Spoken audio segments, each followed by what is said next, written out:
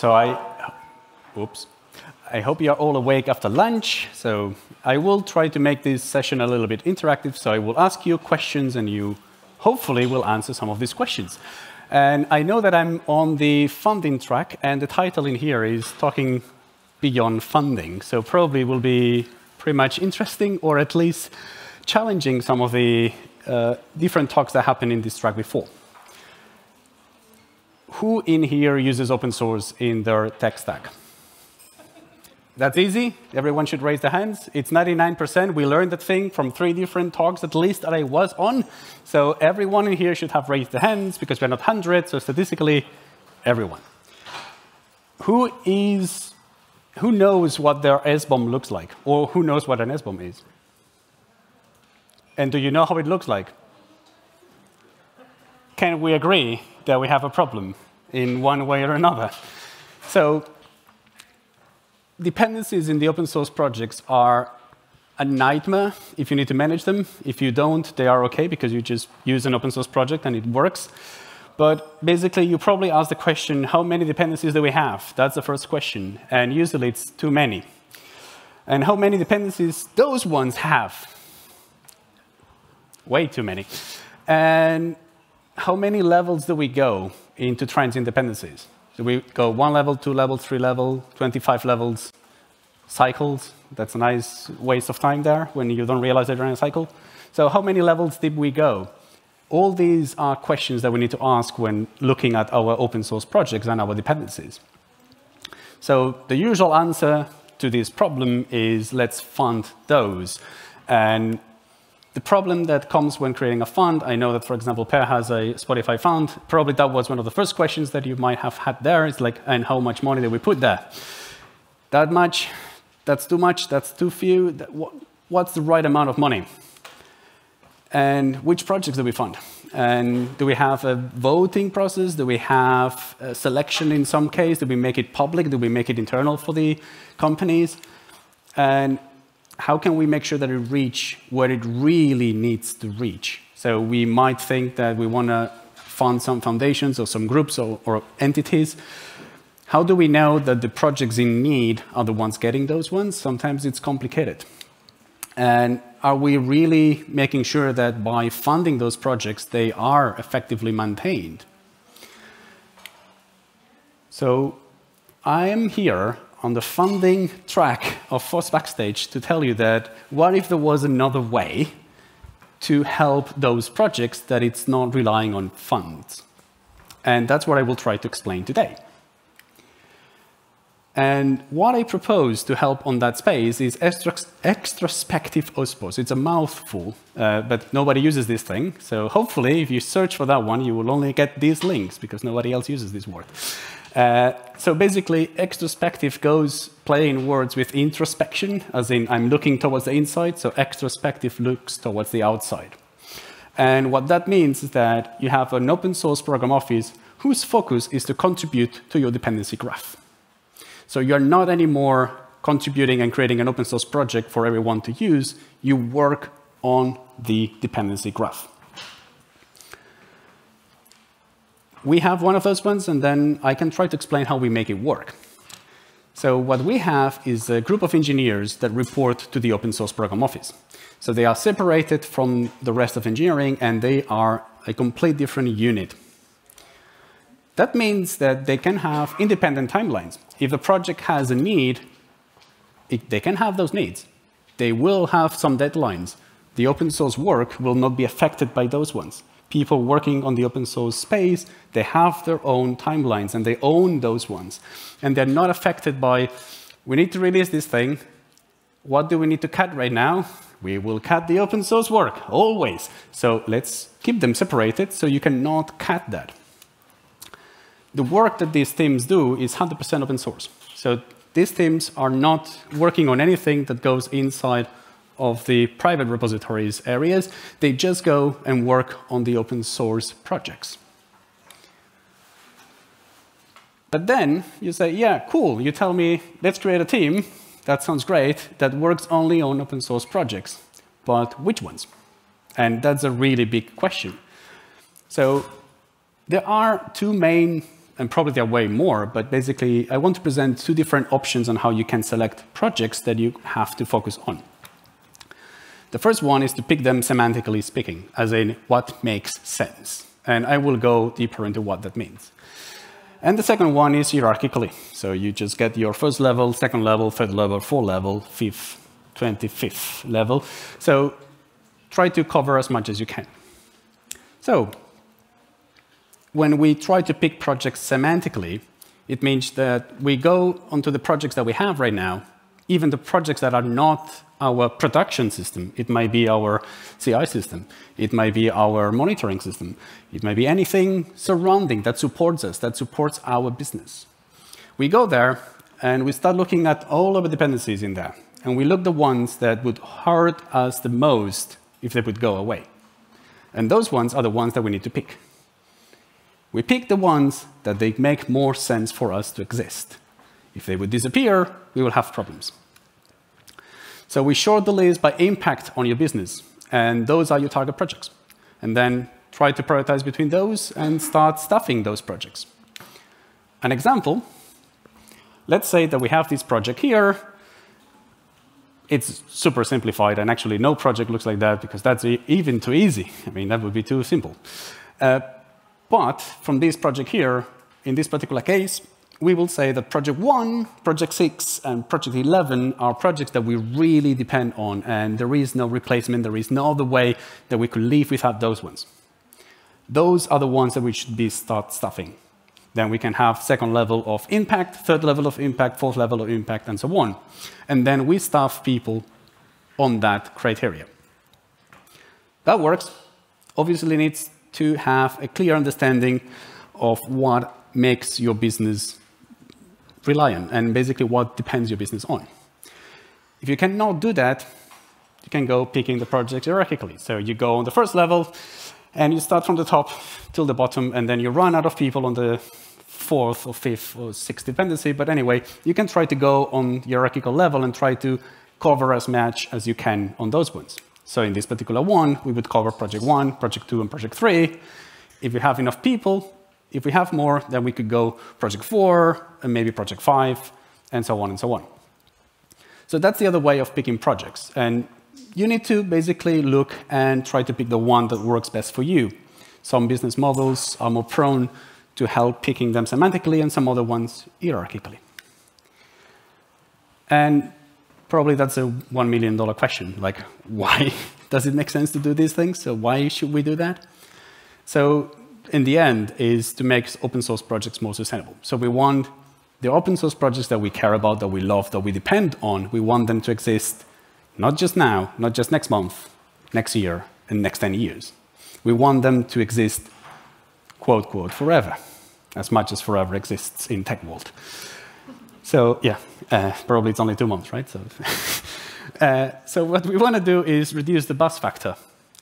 Or, that was really funny because I think Flora was mentioning once the lottery factor. But actually, that doesn't really work in open source, because if I would get a lottery, I would win that. I will probably still work on open source projects, which probably tells wrong things about me, or good things, I don't know.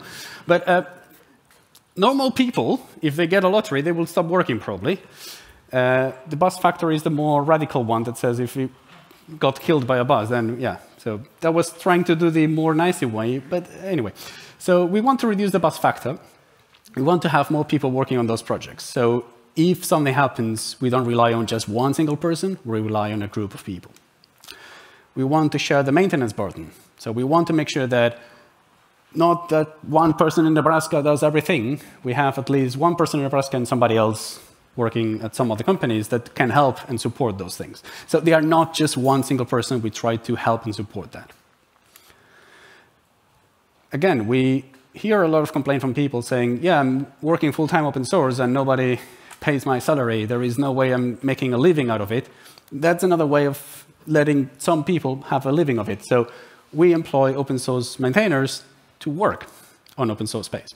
So that means that your expertise, everything you were doing just because, now suddenly it's also your way of living. We were listening this morning that you have these sabbatical, and like the München was doing the sabbatical year on open source. Why do the sabbatical when we can do our work. So the more companies they do these things, the more job market will be for open source maintainers to work full-time on the projects. And again, we want to keep the projects open. We don't want to give excuses to companies to say, look, closing the project because effectively I was the only one contributing to it anyway.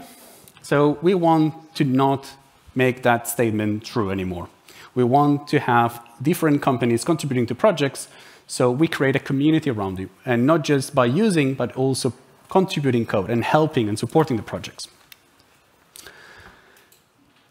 That's good, and you might want to say, yeah, good, but and how do we know if you're doing the right thing and if we're going the right steps in the right direction? AKA, how do we measure success? So at project level, if we look at the project, after we have one of these OSPOs, what we want is that the project has lower time to review. So whenever somebody pushes changes into the project, you need to wait less time because more people are actively contributing to the project, more people are actively reviewing projects, and more people are actively maintaining that project. So that should, hopefully, reduce the time to review. It hopefully should reduce the number of issues because, again, if there are open issues, there will be somebody who will tackle them and they will try to work on those ones and help improving them.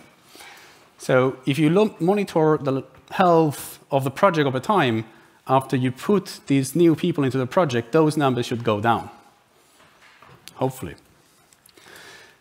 And the other one should go up, because again, you're bringing people in. And maybe not just your people, the ones that the company brings in are newcomers there, but maybe other companies do the same things. Or maybe now that we have a shorter time to review and less issues, more contributors come to the project because, oh, now suddenly the project is healthier. So now we have more contributors. And that's how we can see if the project, what we do, has an impact at project level. But obviously, we need to also know the people. Are they doing right? So how can a person working in this kind of OSPO say, hi, how am I doing? Am I doing right? So what we want them to do is basically three main things. The first one, it's obvious, is contribute. We want them to contribute bug fixes, features, anything that the community needs. Second one, we want them to review pull requests and triage issues and help on designing systems there. What happens right now is that many maintainers that are already in projects around the world, they do this thing on their free time, not at work time. Why don't we change that? And we can do that. So as a company, we can decide how we measure success, and we can decide what makes sense for people to spend their time on. That makes sense. And lastly, but not least, is increase awareness of the projects. That means that people should be on those projects, advocating for them, welcoming newcomers, helping writing documentation. I don't know, like going to a conference and talk about the project. Those things are also work. You should not just work the PRs, and that's only I will measure you and how many PRs you did. That's short-sighted, and by measuring that, we create toxic communities. That's an attempt to measure three things that, if people optimize for those, we will get better communities in the end. So let's measure that. And I didn't introduce myself, so my name is Josep Prat. I work at Ivan, and now I will explain how we did the same thing. So now it's almost 2 years that we have an OSPO like that at Ivan, and I want to explain a couple of things on what we do and how we do things. So we focus on 6 projects that we picked semantically. Ivan offers managed services on certain quote-quote databases, but even not databases, because Kafka is not a database, and probably Flink is also not a database. But anyway, so it's open source data platforms as a service, but that's too long. So we contribute to Kafka, for example, we contribute to Flink, we contribute to Cassandra, we contribute to Postgres, we contribute to OpenSearch, we contribute to ClickHouse. And basically those ones, we pick them semantically. Why? Because Ivan offers all those services as a service. So for us, it's trivial. So for us to pick semantically is like a no-brainer. What do we offer as a managed service? Those things, let's contribute to those ones back. I agree, not everyone might have it that easily, or not everyone is so easy to pick them semantically, but it's a way. If you are a SaaS company, you're welcome to contribute to those things. All these brands belong to their respective owners, so we don't own OpenSearch. That's trademark law, sorry. Licensing and trademark laws. We have around 15 people working on upstream projects and around 5 more working on projects that are owned by Ivan. So we have, for around 500 people company, we have 15 people working on those projects. That might give you some kind of level of percentage of people working on that. You don't need to pick the same proportion. Feel free to go the way you want, but basically we wanted to have at least 1 person per project, hopefully 2 people per project, and if it's really needed, if the project is really great, we want to have 3 people per project. And we started the whole OSPO team with 0 maintainers, and now we grew the team to have 5 maintainers of those dependencies over there, but many of the people who work on the OSPO already are maintainers of several projects before they joined. For example, Claude over there. So now, the last part of the talk, which is, hopefully, I managed to convince you somehow that that's a nice way to go, and now you might need to go back and convince your bosses to do that way. So I will try to convince you on that one. So what we do, why we exist, is to sustain the business. Our work basically goes into the foundations of what the company has as a business model. The work we do works on the viability of the company itself. So in a sense, as Claude was mentioning today on his talk in the morning, that the coffee house created in the end the first shipping insurance, that could be a way of saying that as an insurance. We are an insurance to the business model, not so much to the projects themselves, but basically the companies could use an OSPO like that. If something happened to those projects, we have people who will help us push that forward and who will help us mitigate the impact of losing those projects. And that speaks to people that have, for example, VC investing on your company. That speaks to them, that they understand that. They are not just doing this thing for the sake of it's the right thing to do, which is what I believe in. It's the right thing to do. But people with the money probably don't care that much about that. They want to put some money in and want money out. That's the way of guaranteeing that they will get money out eventually. Fast reaction. So Log4j, anyone? So we don't want to prevent Log4j. So it's not that we will prevent all single vulnerabilities in the world. They will happen. But what we want to do, what we want to achieve, is to react to them faster. So we don't rely on Log4j was, if I'm not mistakenly, there was only 1 active developer who was doing everything, all the fixes, after his work shift. That's what we want to change. So we want to employ people to work on this project, so if anything happens, we have enough people ready to jump and help. It's not, we will probably solve a couple of the vulnerabilities. We will probably catch some of the things there. But that's not the main point. The main point is to have them solve quicker. We want to ensure sustainability. So the team, basically, we want to make sure that the project goes into the right places. So it grows and evolves as long as with the community, together with the community. If the project is left alone and nobody contributes to it, it will start just listening to itself, being in a small echo chamber, and just doing what the project thinks people might do.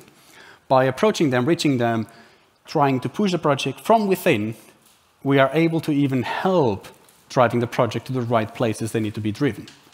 And be a sparring partner for the actual maintainers of the project, that they might want to have somebody else from the outside giving an external opinion. And my call to action to all of you is that if you find any of these things resonating with you, please go back to your companies, go back, talk to your bosses, and try to create these kind of OSPOs because, yes, funding is very much needed, but we also need lots of developers working on open source projects that are the bare bone of the internet. Thank you very much. That's the slides that will bring you to the slide deck that we had here, and I'm here around for questions. Thank you very much.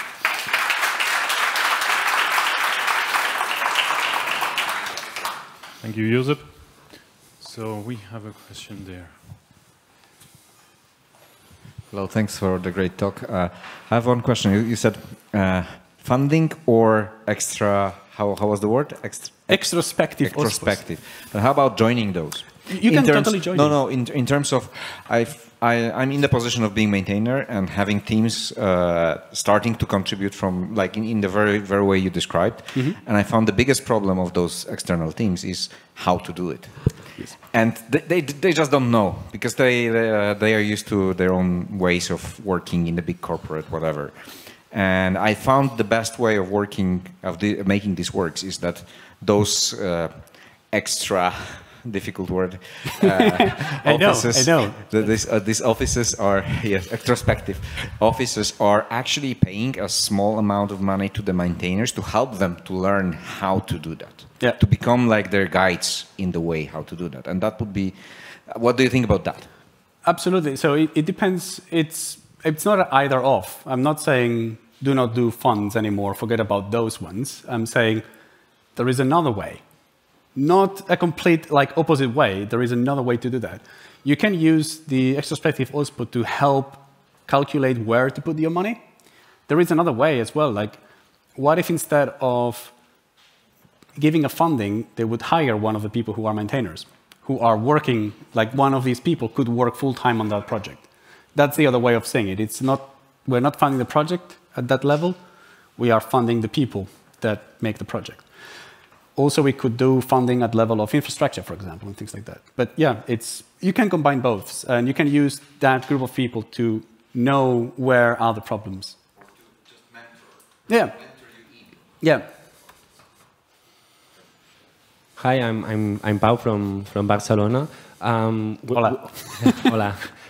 With Ivan, we found a company, an open source company that it's practically the total speed that you said. It's a reflection also. So we are working in the maintenance of an open source project that it's called the CD. It's a digital framework for citizen participation. So, for example, I have two questions more deeper.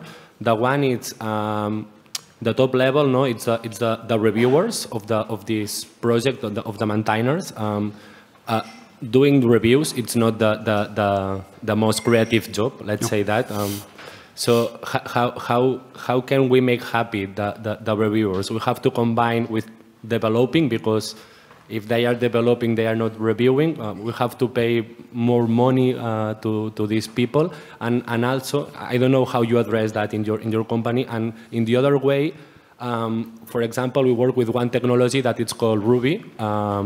That it's not the best knowing in all the people. So we are in this point that we want to make a junior to a senior and how to scale that. But we find very difficult. So I don't know if you have like any methodology in your company. Thank you. It's a good question. Basically what we do is we decided to split it in these 3 different things that we measure on performance. So the usual stuff would be contributions, number of PRs, number of commits, whatever you want. That's only one small part of the picture. By hiring the people on the right mentality, these people should also, in some weird way, enjoy having PR reviews. It's not that it's the best thing ever, and I agree. It's part of the whole mix. So you need to combine work, what motivates you, what gives you kind of like the kick, and I'm happy I landed these 2 commits, with the work that needs to be done, which is pull request reviews. You need to do those ones because you love the kick when somebody clicks merge. You love that. You love that feeling. Make that happen for somebody else. Give that thing back. So it's combining those things, but you need to hire the people who live those values. I cannot make that happen to a person that doesn't want to do it. we can put the measures, we can put like, that's what we want, that's what you need to do to be successful, but that's as much as we can do. The person needs to want to do that and needs to leave those values. So I would probably try to look for that on the hiring process as well, and try to see how you can apply this thing at work. And for the growing people, yeah, usually juniors will most focus on the pushing changes, while more senior people will start doing maybe more substantial reviews. And that's what you need to mentor one to the other, and then do combined reviews, for example, and things like that. But happy to chat afterwards as well, if you want. And, we're going to have one last question. All right. So yeah, thank you for your talk. So maybe you can share why you went with a centralized model of maintainers in the OSPO instead of embedding them into the different product teams, because it seems you have a team that is responsible for hosting Kafka, and why didn't it make sense to put like a dedicated Kafka maintainer in that team so they had a better idea of your business requirements and so on? Because it will happen, and it happens even if we are in a separated team, that when something is really urgent on that product team, the one that makes the product, right? We will need an all hands. And everyone, drop what you're doing, just do that.